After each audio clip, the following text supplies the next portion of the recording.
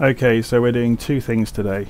We're on the ground at Booker Airfield with the King Air in Microsoft Flight Simulator, and also I have a new headset. So this is a bit of a trial to see what the sound quality comes through like. And fingers crossed, you're going to get a much more consistent voice recording from me in concert with the simulator. Now I'm just going to go and look at the levels, and they look pretty good in OBS. So I'm coming at about -10 on the meter, which is perfect.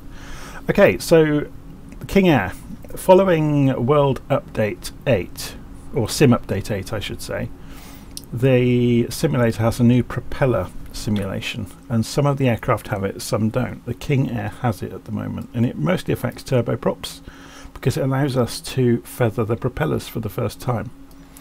So let's go and get the King Air up and running. So just trying to remember how to control this thing. So we need the propellers.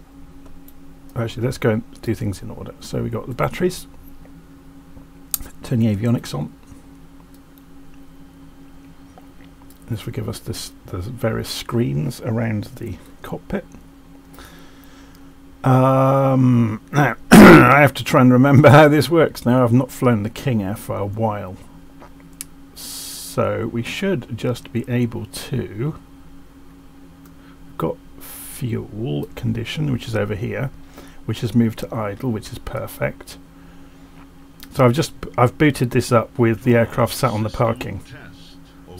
So we're getting an annunciation from the avionics suite, which is perfect. So all we should have to do is go and start the engines. So if we wait for left here, and we wait for this to come up to 50% on N1. It's complaining about the pitot heats, which we can go and sort out down here.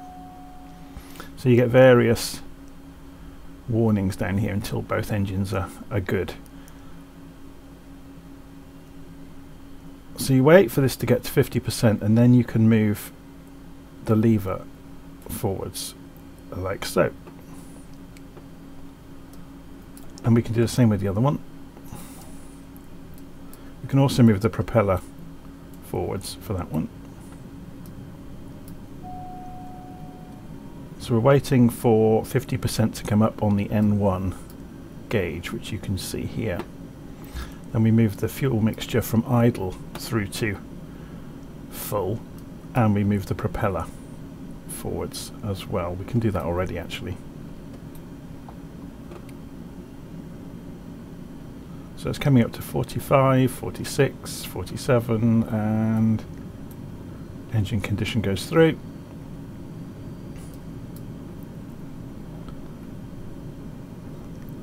And obviously once the engines are stabilised, you can turn off the ignition.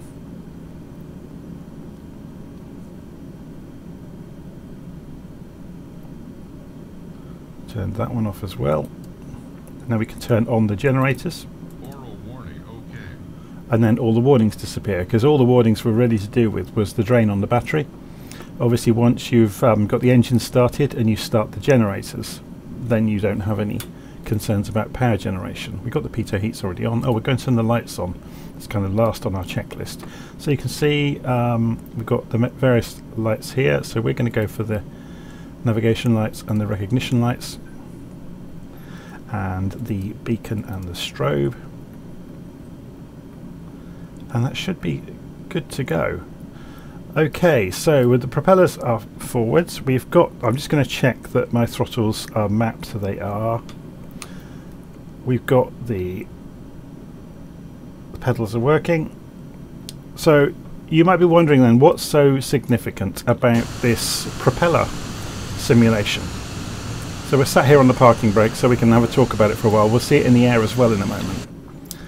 If we were to cut one of the engines, so we cut fuel to the engine, yeah? We can then feather the propeller as well. And you'll see what that does when the engine slows down. Give it a few moments for it to spin down. Here it comes.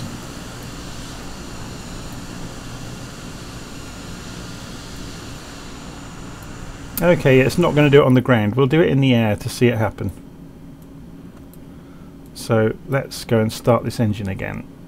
So we turn on the starter, or the ignition I should say, with it on idle, or high idle as they call it.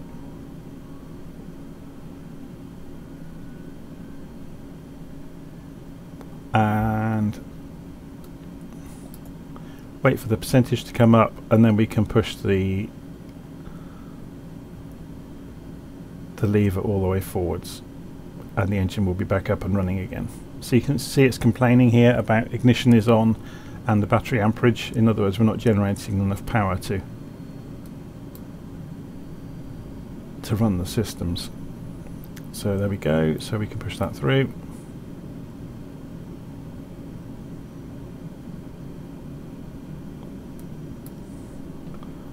And we can turn off the ignition now, and the warning goes away. Okay, so let's go and have a fly around, and then I'll be able to illustrate what the feathering really means. So one of the tricks we can now do, of course, because we are in this aircraft, is we can go for reverse pitch.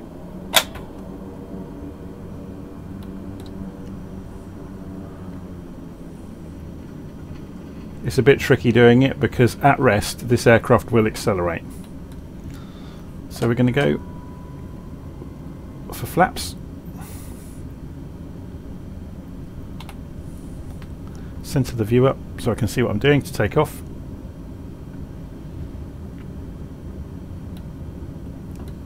So we'll look from outside, see where we are. So we're at Bucket Airfield, just outside High Wycombe in Buckinghamshire in the UK.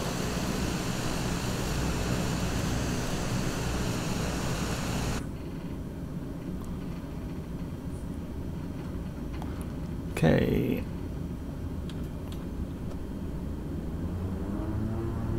So full throttle, hold the centre line.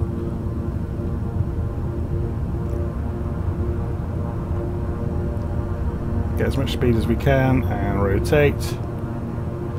The wind is kicking us sideways, you can see that straight away. Gear up. Flaps up.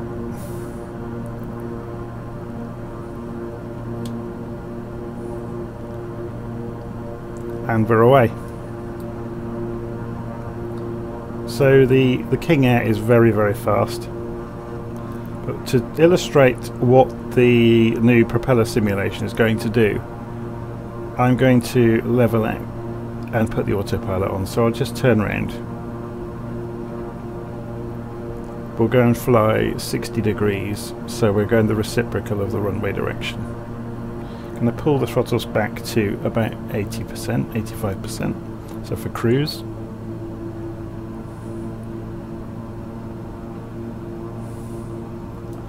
So we can see out of the window. Can we see the airfield over there yet? Not quite. So just coming up to 2,000 feet, which would be perfect actually. So let's get the nose back down.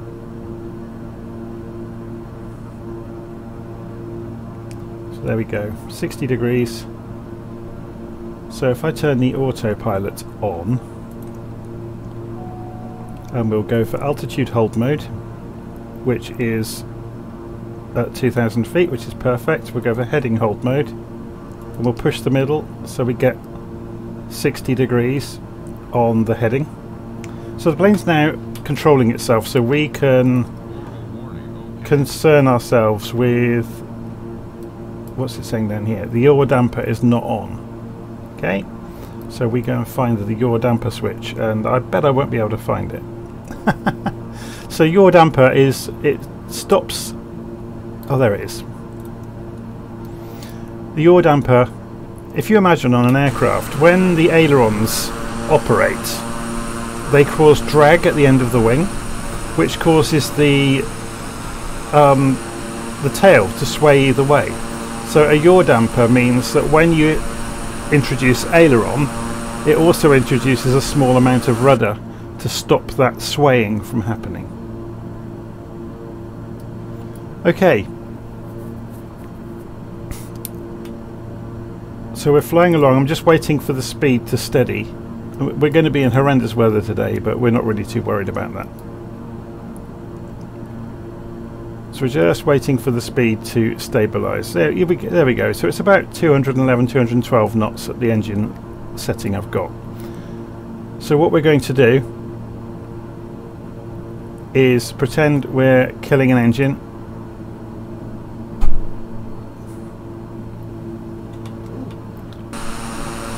So we've killed one of the engines. You will notice the plane will start to bank and yaw to maintain 60 degrees. So that's the autopilot doing that for us, because we only have the thrust from this engine now. This engine is just spinning in the breeze because it has the pitch still configured on it. Yeah. So if you look on the gauges, the propeller speed is still incredibly high. Yeah, engine's dead. Watch what happens now though with the new simulation if we feather the propeller. Look at the propeller speed. So what was happening is the propeller was freely spinning in the wind. And there you go, look. So feathering, if we go and look closely, has turned the blades towards the air. So there is no drag on that engine. And you will also find, if you go and look carefully, we hadn't actually taken notice of this. When we were only running on the power of one engine and the other propeller was spinning, there was more drag on the aircraft. So this is actually will have accelerated ever so slightly.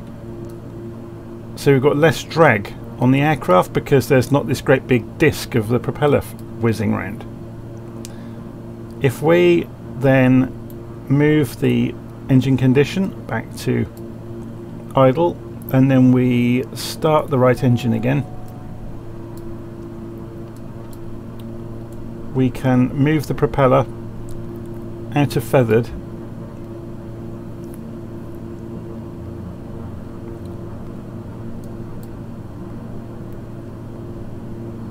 can see this coming up 30, 40%, 50,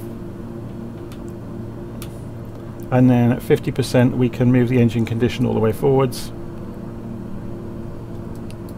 and we can push that and then turn the ignition back off. So we're back running, and you can see the autopilot is leveling us back out because the thrust has returned from the right hand engine. So that's what basically the new avionics, or the modelling, sorry, of the propellers, that's what it's introduced, is you can now feather the propellers properly. So the pitch of the propellers do make a difference on both the torque and the propeller speed and the thrust. Okay, so let's go and turn ourselves around. We were in heading mode. We're going to go spin ourselves around to 240 degrees to go back towards Booker. Actually, it's a pretty horrendous day. We ought to look for somewhere with ILS, didn't we? Let's go and do an illustration of an ILS landing. We'll fly back towards Booker anyway. So we're just making this turn. Let's go and have a look on the map. So we did a U-turn, we flew out. So where could we fly to that has ILS? Somewhere near. I don't really want to go too near Heathrow. We could go... oh, Luton's quite a big airfield, isn't it? Although, it's not a bad idea though. Yeah, let's go north from here. So rather than go to 240, we're going to spin the heading back around.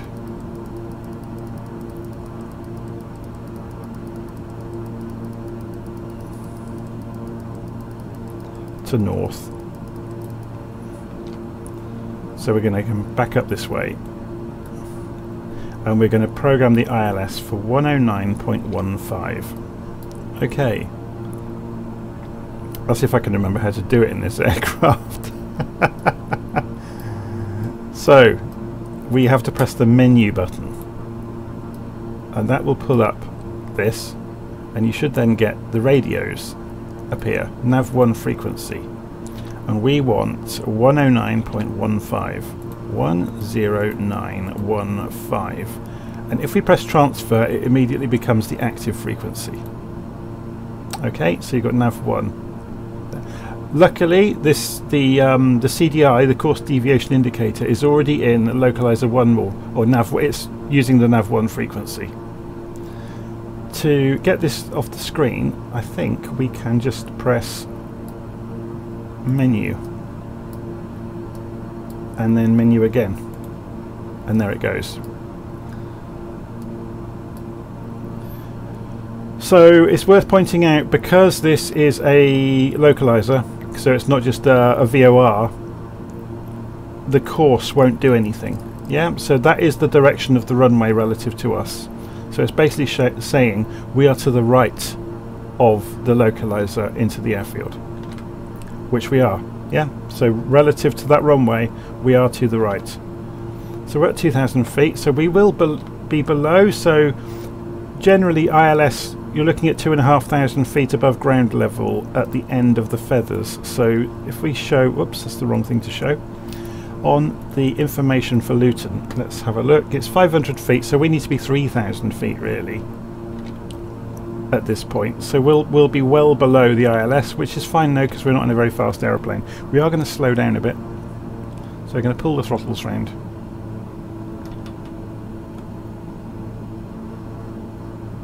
And you can see now we've got close enough. We have glide slope as well as the localizer. So this is our vertical position. This is what I was saying. We are below the glide slope. We're flying level, but we'll fly into it. So if you imagine a line through the sky extending from the runway and getting higher and higher, we are below it at this distance from the runway. If we were somewhere over here, we would probably be on it. Okay, so let's start turning right to make the autopilot be able to intercept easily.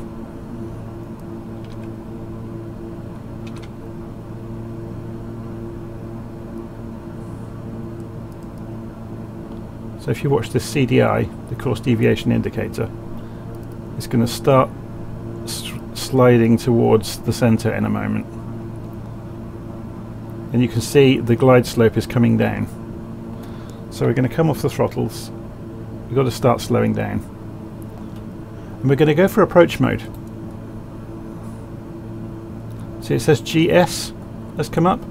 So the aircraft should descend towards the runway all on its own. And we can do that because we've intercepted the glide slope from beneath. So the airplane will start descending as soon as that gets into the middle. And there it goes. So we've slowed down enough now to extend flaps. So we're going to go first stage of flaps and continue slowing down. So engines are on idle.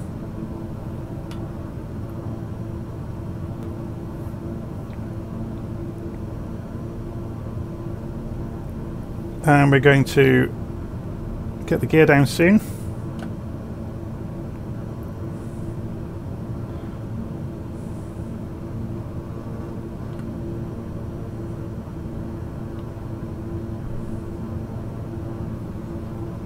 Okay, so let's go for the gear.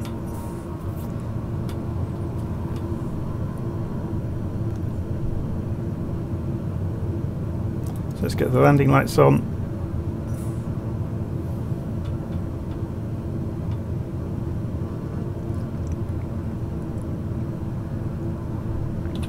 Go and look outside. See, there is a fair amount of mist, so yes, it was a good reason to use the autopilot.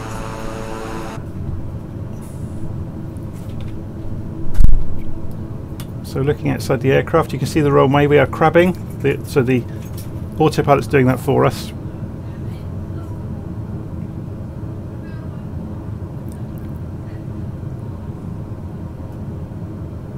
So let's have a look on the map. So we've got 20 knot wind basically from the left. So we're heading, we're turned towards the wind to maintain the runway direction. So we'll get to 200 feet and then we'll have to take over manually. It's quite a significant crosswind for this aircraft. So I'm going for full flaps.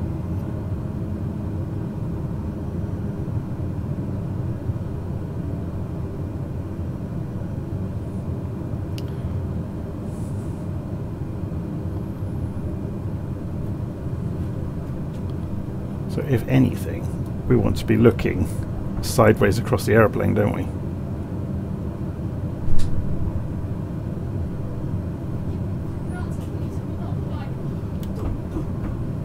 Okay, so I've come off of the autopilot now, so we're in control.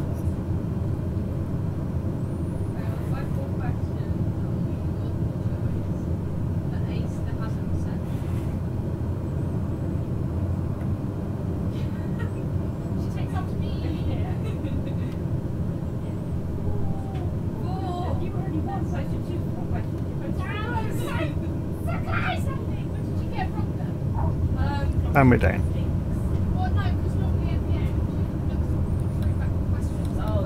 Did you not look back? No, it only said once you finish, you get the piece of paper. Okay, flaps up and make our way slowly off the runway.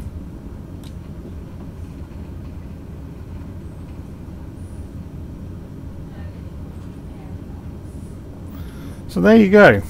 That's the King Air with the new propeller simulation. It's very, very good. It makes it that bit more fun, so you can play with the pitch of the propellers, and it actually has a a marked difference within the simulator.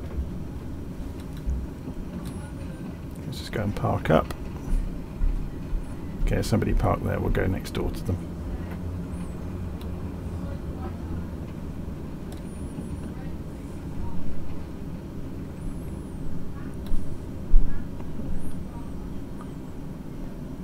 Okay, parking brakes on.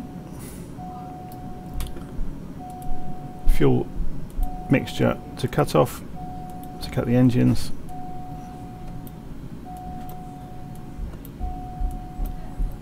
Feather propellers. Obviously we're getting a warning because we've just, we're relying on batteries now. So tell that to shut up again. It will keep going off. And then we can go and basically turn off the rest of the systems.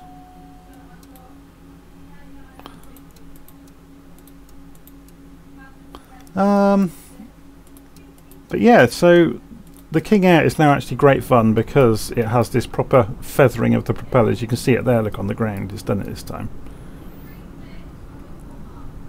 And it makes it a very different animal in the air, and it gives you more options for control, which we didn't have before. It supposedly has more drag as well, so if you have not got them feathered, if you've not got the propellers feathered, on approach you will have more drag on the airplane, which is really great. Okay, so that's the King Air Microsoft Flight Simulator following Sim Update 8, which now has the new propeller physics for some of the aircraft. Okay, I'll stop recording there.